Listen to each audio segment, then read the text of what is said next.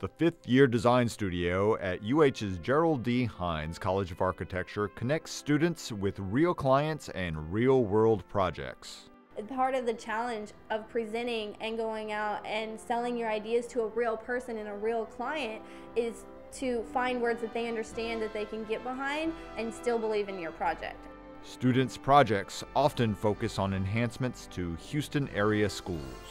So it's an opportunity for us to really take what we've learned and turn schools into architecture. I think as far as preparing us to be an architect, this studio gave us who are in it a little bit more of an edge, because we got the opportunity to bridge that gap between school and client in a very low and very soft and non-intimidating way, but still extremely successful.